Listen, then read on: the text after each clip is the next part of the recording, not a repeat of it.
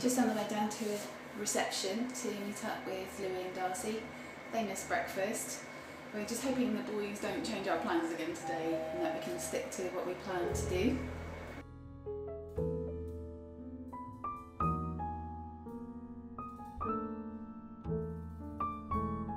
Yesterday we planned to do this camel ride to the pyramids, and us girls were all set up to carry on with our plans, and the boys are faffing around. So we seem to be sticking to the plan so far, and we're off to the pharaonic village. So yesterday the plans all got changed, and then because we were hanging around so long, Darcy got burnt by the swimming pool, and so not really well enough to go on camels to the pyramids today, so maybe we'll do that tomorrow, and then hopefully after the pharaonic village we're going to go to the market. On the way we stopped at a side street where there was a market, and you can see on Louis's vlog me and Louis exploring that, but I knew Ben would love it as well, so I came back to the car and sat with Darcy and we did some people watching, and it's just so interesting to see how people walk differently, carry their shopping differently, carry their children differently, cross the roads, work on the roads differently. Yep, thrust your toddler out first. It's just so fascinating though. It all works, they all seem to know how to do it. Yep, stick your baby out first, have your granny hold her hand up, a couple of kids having a chat in the middle of the road. But it does all work. Yeah, donkey going up the wrong way. But they know how it works. The girls are getting their way today because Darcy's been on this trip before. 3 years ago when I visited my friend here. And I think it's going to be a nice cultural, historic experience out in the open air on a boat. Ancient Egyptian history, as he was pharaoh for 67 years. The nobleman and his wife are enjoying the fresh air in their garden pavilion. Ploughing is the first operation in preparing the land for cultivation. And here we see the ploughman with his team and the simple wooden plough. Shadoofs are still sometimes used in the Egyptian countryside. The grain is tossed up into the air so that the lighter chaff or husk will blow away on the wind. Hives were made of pottery tubes piled up in rows, and in some parts of the country, beehives are still made this way. Wooden boats were pegged together with dowels, and the building was covered with a thick layer of mud, which acted as insulation against heat, and the pot is dried in the sun for a while before being fired. The earliest looms in Egypt were horizontal.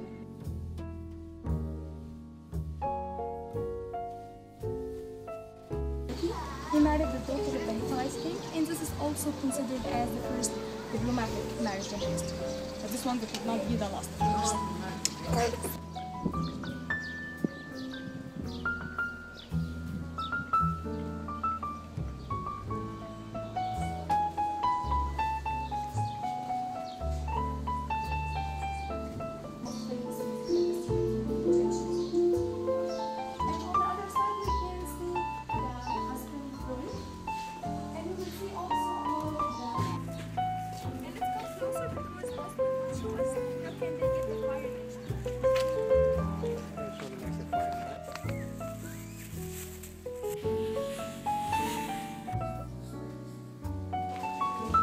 Had a nice break for lunch, eating the 4 for 10p bread, and feel refreshed and continuing with our tour. The last time Darcy came to Egypt, she had a little perfume bottle made for her friend, but it got broken on the way home, so this was a lovely opportunity for her to get another one done with her friend's name written on it in glass.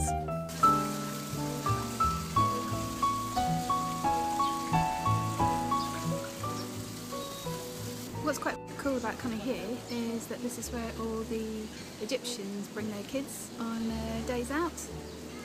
So it's full of school kids and people doing their family thing at the weekend. It's really cool.